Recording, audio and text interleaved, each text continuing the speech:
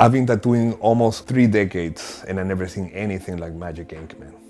Probably the most mind-blowing technical innovation in tattooing I've seen. It's fascinating. It gave itself its name. When we first saw it, it felt like magic. It was magic. And so this is magic tattoo ink. This is magic ink. When I first heard of magic ink, it kind of shocked me a bit. Like, I really couldn't believe that that's actually a thing. When I heard that you can just like turn it off and on again whenever you like, I felt like it's just literally magical, right? Magic ink gives you an opportunity to take designs to another level. You can design now almost like just thinking as 2 designs within one.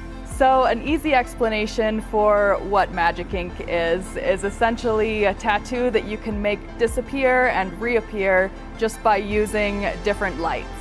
Artists and scientists are trying to do the same thing, which is namely to do something, learn something, or express something that's never been done before. My name is Dr. Adarsh Vijay Mudgill. I'm a New York City-based dermatologist. I'm board certified in dermatology and dermatopathology. My name is Carson Bruns. I am the co-founder, president, and chief scientific officer for Hyperskin.